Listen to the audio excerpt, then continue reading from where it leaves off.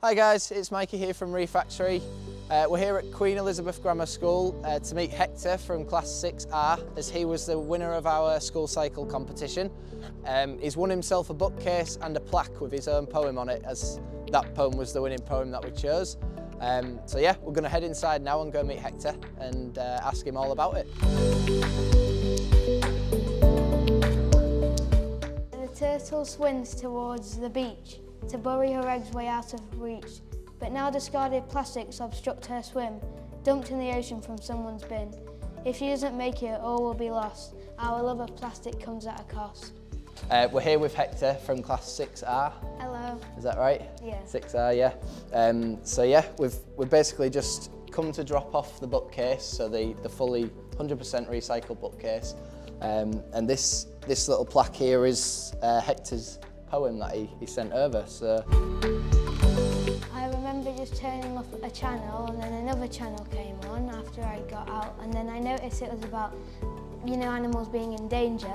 So I started watching it because it sounded interesting, and then I watched it till the end, and a few years later when I saw this, I remember watching a video from when I was younger about the sea turtles, and it was all the animals, but I thought I should do the sea turtle because I think it gets endangered the most.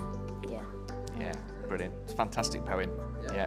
Really nicely written. A nice picture. So we'll have to think exactly where it goes, Hector, because you know the plan is that we'll develop the library and we'll move some of these tables out and get some more bookcases in. So somewhere else in the library we can have a look at the design and think about it. Maybe even outside we spoke about as well, because it should be waterproof. And that's why there's grass on there. it is, yeah. Yeah, so that's going to be an outdoor reading area. So we could maybe put it in there. Do you think that would work well?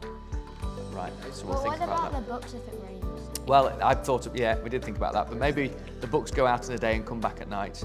Yeah, what if it rains in the day, then just put the books back in? Yeah, it's tricky, isn't it? Because we're thinking about an undercover one as well. So we could maybe put it in an undercover area outside as well. yeah, We'll have a think.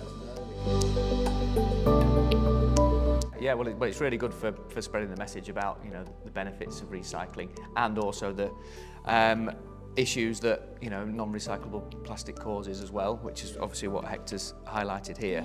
So it's a really good thing to get involved with, and yeah, our boys have really jumped on board with it. They're really keen at you know, collecting. They'll talk to other people about the importance of it as well, because they want to have the bottle tops to bring into school to, you know, to build up our totals. So it helps to spread the message as well.